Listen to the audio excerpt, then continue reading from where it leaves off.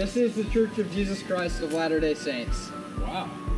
Yeah, we have churches all over the world so that everyone can find a church family to belong to. Okay. Well, let's go inside. Let's check it out. All right. This is the chapel, where members of our congregation share their testimonies. I'm so grateful for Jesus Christ and the sacrifice he made for us. Me too.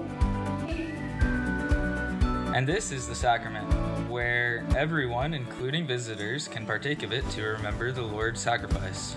We also have Sunday school classes where we get to learn about Jesus Christ. Yep, we learn about Jesus Christ's teachings and the unique teachings of our church. For example, So we read from the Bible and the Book of Mormon. The Book of Mormon is also scripture. It was written by ancient prophets and was translated by modern prophet.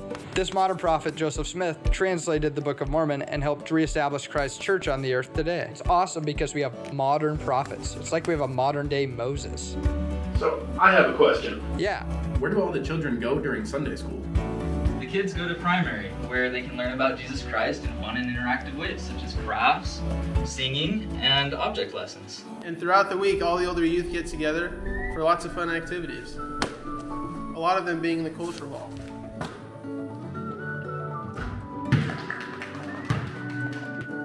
What's this tub for?